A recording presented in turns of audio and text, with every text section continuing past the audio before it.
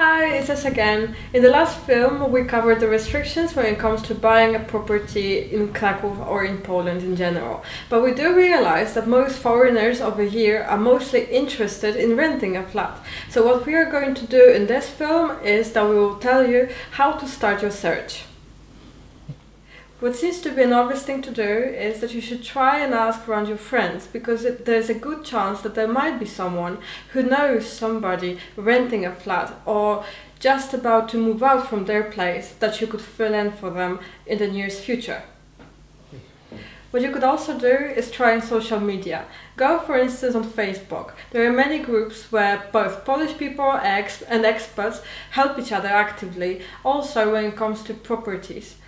For instance, Kraków Expats or Kraków Properties, and many others. We'll give you the links in the article which is just below in the video.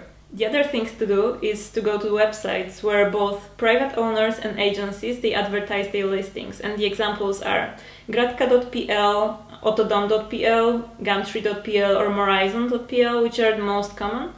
The thing is, most of the advertisements they are in Polish, so I know it might sound challenging, but the only thing to do is to learn a few keywords where you can fill them into search criteria. What we're gonna do, we're gonna prepare a few phrases that you can actually do it very easily.